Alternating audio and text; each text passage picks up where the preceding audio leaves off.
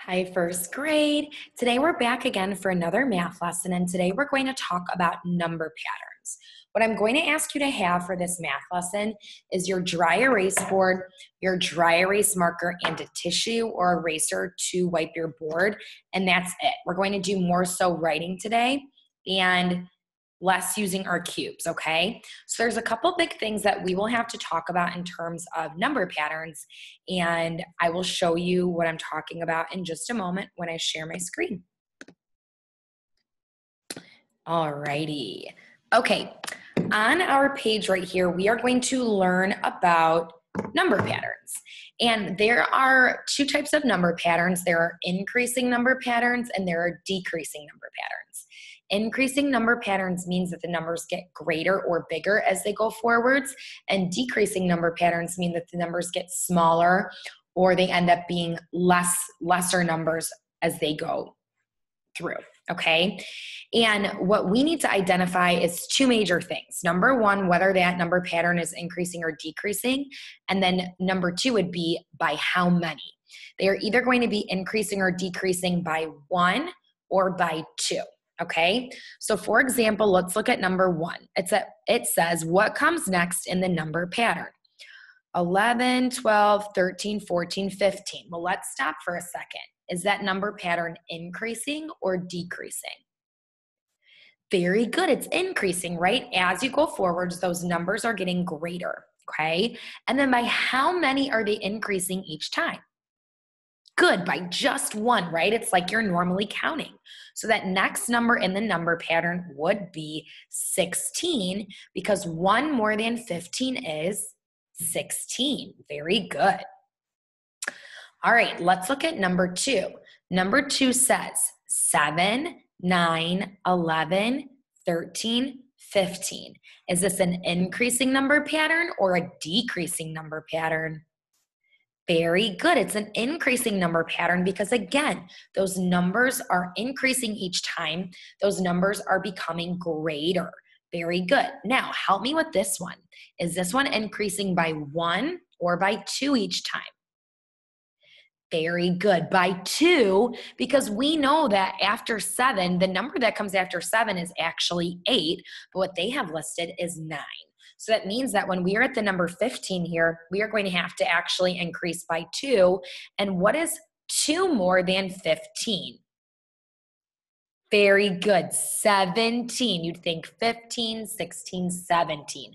Very, very good. Alrighty, let's take a look at number 3. Number 3's number pattern is 17, 16, 15, 14, 13.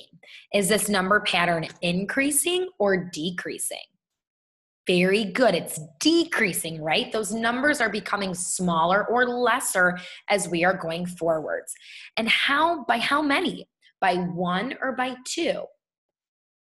Good, just by 1, right? When you're counting backwards, that's how you count. You count backwards by 1. Those are the numbers that would be in that order. So when we are thinking, what is 1 less than 13? We are thinking the number is 12. Very good. 12 is 1 less than 13. So 12 would be that number that would come next in the number pattern. Alrighty, and then they have one more example for us, and then we're going to do some together. The next example says 19, 17, 15, 13, 11. Is this number pattern increasing or decreasing? Good, it's decreasing. Those numbers are becoming smaller or lesser. And is it decreasing by 1 or 2? Very good. By 2, because we took that big jump from 19 all the way to 17. And we know that 18 really is 1 less than 19, but 2 less than 19 is 17. So then we're thinking, what is 2 less than 11? 2 less than 11 would be 9. Nice job. All righty. We are going to do some examples together. We are actually going to look right here at number 2. And I am going to ask you to write this out in just a moment. Let me write it, and then I will show you how I want you to write it. Okay? All right. Here's what I want you to write on your dry erase board. I want you to write 10, comma, 11, comma, 12, comma, 13, comma, and then line, comma, line, comma, line, okay? Those lines are where we are going to fill in numbers, okay? All right, let's go ahead and talk. So first, let's identify, is this an increasing or a decreasing number pattern, and how do we know that? Good, it's increasing. How do we know that it's increasing? Good, because the numbers are becoming greater as we move forwards. And now our last question before we can fill in those numbers is by how many? By 1 or by 2? Good, just by 1. It's like we're normally counting, right? 10, 11, 12, 13. What number comes after 13? Good, 14. What number comes after 14? Very good, 15. And lastly, what number comes after 15? Good, 16. So that would be how we would complete that number pattern. Nice job. Go ahead and erase your board and let's take a look at another example. All righty, let's do number 3. I'm going to have you set your board up in just a second again. All right, just like last time, I'm going to have you write 5, comma, 7, comma, 9, comma, 11, comma, line, comma, line, comma, line. Go ahead and do that now, and then we will talk about this number pattern also. All right, let's talk about first, is this number pattern increasing or decreasing? Good, it's increasing, and we know that because those numbers are becoming greater as we move forwards. Now, is it increasing by 1 or 2? Good, by 2, because the number that comes after 5 is 6, right? And 6 is not listed, 7 is listed, and 2 more than 5 is 7. So we know that every time it's increasing by 2. So right now we are thinking, what is 2 more than 11? And you can use your fingers to help you, right? So you could have them start here. You could say 11, 12, 13. That would help you to make sure that you counted up by 2. So 13 would go on that line. Then we would do that again. 13, 14, 15. Good. 15 would go on that line, and then we would count again. 15, 16, 17. Good. 17 would go on that line right there. Very good. All right, we have 2 more problems that we are going to do, okay? Let's go ahead and do number 4. We're going to set our boards up, again, very similar to how we've been setting it up for the last couple problems. I will show you in just a moment, okay? Here's how I would like you to set up your board. 20, comma, 19, comma, 18, comma, 17, comma, line, comma, line. So just 2 lines this time, okay? And now let's talk about, again, is this an increasing or a decreasing number pattern? Very good, it's decreasing, right? Because we see that those numbers are becoming smaller or lesser as they go down. And by how many? By 1 or by 2? Good, just by 1 every time. So you see it goes 20, 19, 18, 17. What number comes before 17 or is 1 less than 17? Good, 16. And then what number is 1 less than 16? Very good, 15. So those would be the numbers that would complete our number pattern. Very good. Okay, last thing I want to talk about. If you are ever given a set of some numbers, say you're given like 10, 11, 12, or here, let me do some different numbers. Go ahead and write these numbers with me. Say you're given 7, 9, 8, 6, and 10.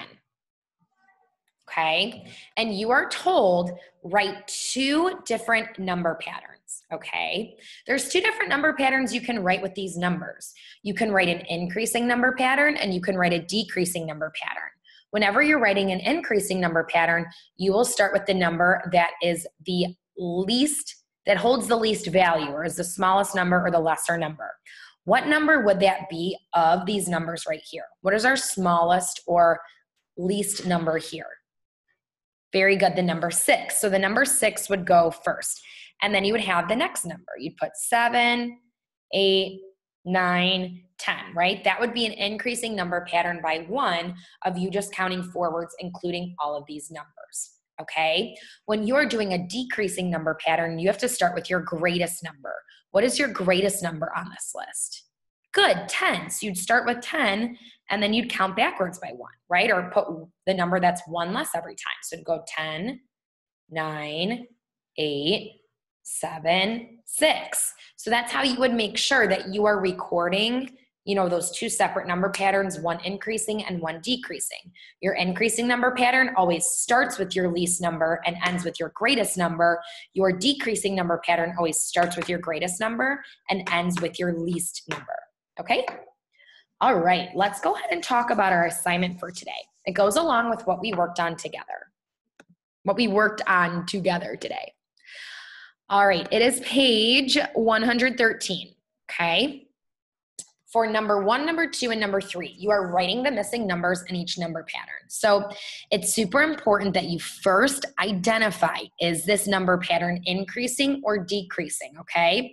It'll be increasing if you see those numbers are getting greater as you move forwards.